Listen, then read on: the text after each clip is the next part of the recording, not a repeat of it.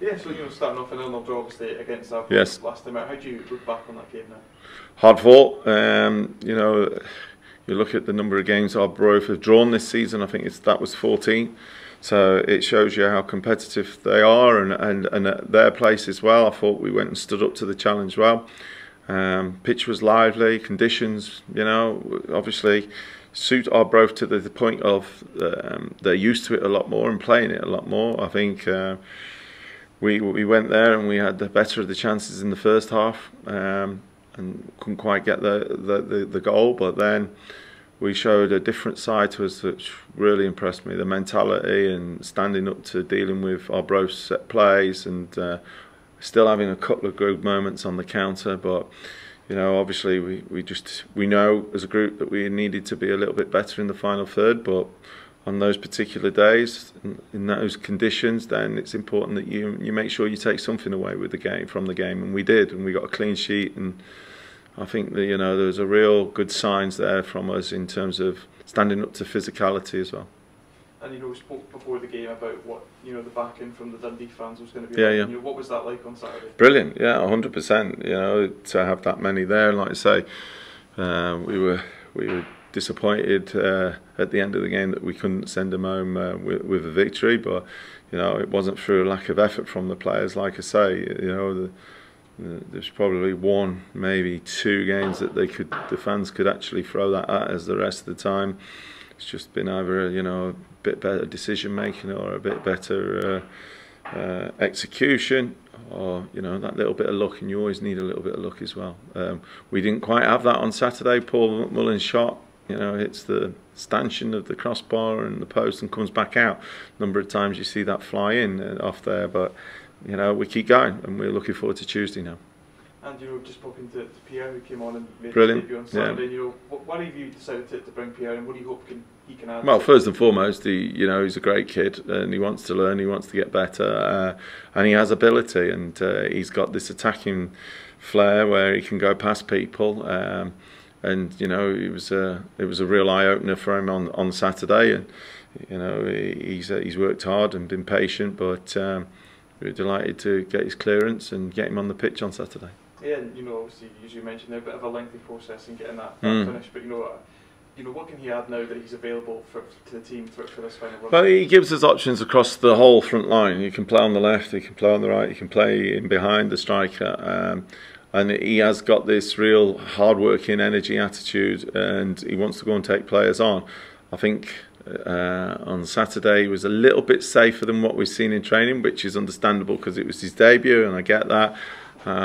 Spoke with him today about that go and do what you've been doing and don't have to do anything different. And right back into a game tomorrow against Raith Yes. Rovers. What are you expecting from them tomorrow night? Another tough game. It's the championship. I like Ian Murray and his team. I love the way they play, and they've got some good footballers that can hurt you. But it's all about us. It's how we go about it. We got to go and back up, like you say, the point we earned on Saturday, and go and make it an even better point. We're trying to get 3 points tomorrow.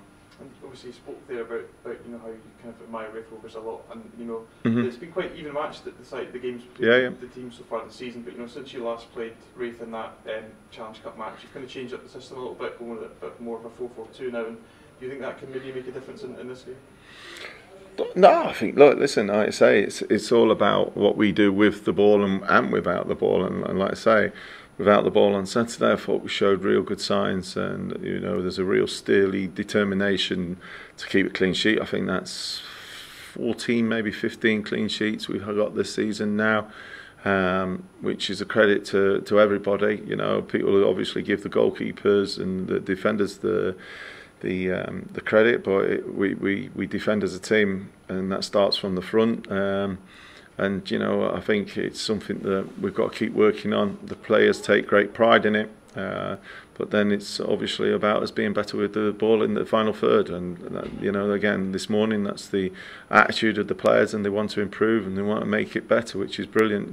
To say we've got 5 games of the season and they're still looking at ways in which we can improve and ways which can get better, and that's fantastic from them. Great, and just a final one from myself. How's the team news looking ahead of the game? We had some bumps and bruises from the weekend, as to be expected, but I think we should be okay, and We had Cammy Kerr missing with illness over the weekend. He's been back in today, so you know we should have a full squad to choose from, hopefully. Going top of the league on Saturday, other results obviously went your way and things. Tomorrow really is just got to be about consolidating and increasing that league at the top. Well, I mean, it doesn't change for us. You know, it's exactly the same as when we started on the first game of the season. Our approach is to try and go and win the game, and that won't change for us. You know, I was sat up last night watching the golf right to the end, and the boy that won it round, you know, he just kept playing, and I was listening to the commentary. I thought it was brilliant because the message that they were saying was exactly the same that's applicable to us in the message that we've used. We've got a mad bunch of golfers in that dressing room, so it was great to say to them, you know, did you listen to what they were saying and how he approached it? Because all he was doing was concentrating on the next shot. He couldn't be playing the 14th and be thinking about the 17th. He had to play each shot and each hole, and you can't rush it. And I think that's exactly the message that we've been saying to the players all season. But it was great for me because I went, God, brilliant, I can use that. And they can understand it probably better, actually. Yeah, I mean, obviously you've hit that top spot. How good is it that it's just a couple of days later that you're getting another to keep that consistency? I think we love playing football, we love playing games. I think if you ask the players, they'd rather play games than training. It's as simple as that. So to be able to have another game, like I say, we went through the month of March, we're only playing 3 games, so now we've got games coming thick and fast, and you know, we're looking forward to Tuesday now. And again, it's a big week, it's not just Tuesday. Tuesday's the important one first of all, but it is a big week for Dundee just to consolidate. No, you weren't listening, were you? 14th hole, play the 14th hole, and then when you've played the 14th hole, you play the 15th hole. That's the plan. That's the plan.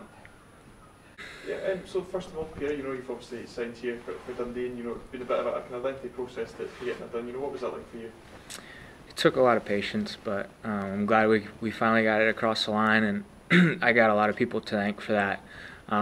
There's a lot of people behind the scenes who helped kind of expedite that process and you know, get it so that I was available to play this past weekend and the last couple of games for the season. So just very happy about that, and very thankful for all the people that helped get that across the line. And just, you know, how delighted are you to be, you know, finally signed up here in Dundee, and you know, how did that move come about for you? Obviously very, very delighted to sign for such a big club like Dundee, the great supporters and the great squad they've got here. It kind of came about because my old coach at uni had one of his best friends works at a Scottish agency out here, so he's got good connections across a lot of different clubs. So kind of just through them, it worked out that I ended up here, and things worked out. So just very delighted and proud to be at a club like Dundee. And obviously you made your debut on Saturday against Arbroath. What was it like to come on for those minutes? They're very hectic, direct, aggressive, everything I'd expect from Scottish football. But no, just very happy to finally get out there, and I'm just hoping I can help in whatever way the team needs for the last couple games of the year.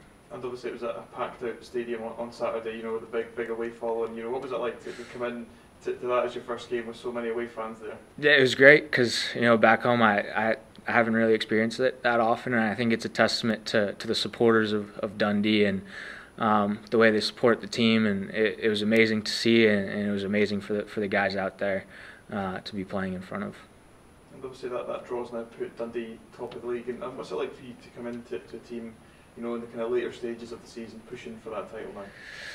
I mean, part of my decision to come over here was just to play at the highest level I can and be surrounded by players that are better than me, and just to be challenged day in and day out. And I think that's the type of club Dundee is, and it's kind of where we expect to be with the talent we've got in this group, in this league, and hopefully we can finish the year strong and get the club back to where it belongs in the Premiership. And you know, a bit of a quick start for you back into another game tomorrow against Raith Rovers. And what are your thoughts ahead of that match? Just just take it game by game, excuse me, and just carry on the momentum and hopefully put in another solid result and you know, get another 3 points and finish the year strong. Coming into a new environment and a new club, usually good to find your feet for a few days, but that's not really happened for yourself. You've had to hit the ground running and be ready for it. Right. And it's never easy, but I give a lot of credit to the staff and the rest of my teammates who have really helped make the transition as easy as it could be. I think it's a testament to the type of guys that are on this team, the staff, and the culture they have at the club. So as difficult as it is, coming into a new club from a different country, they've made it a great transition, and I can't thank the players and the staff enough for the welcoming that they've given me. So most of the new players that have come in, one of the things that they have said about is how welcoming the door is open in that changing room, how good the players welcome you in, and how have you found that just in the last couple of days? I mean, they're all brilliant. There's not one bad egg on the team, and I just hope I can add to that and push that culture forward and be another asset in the locker room.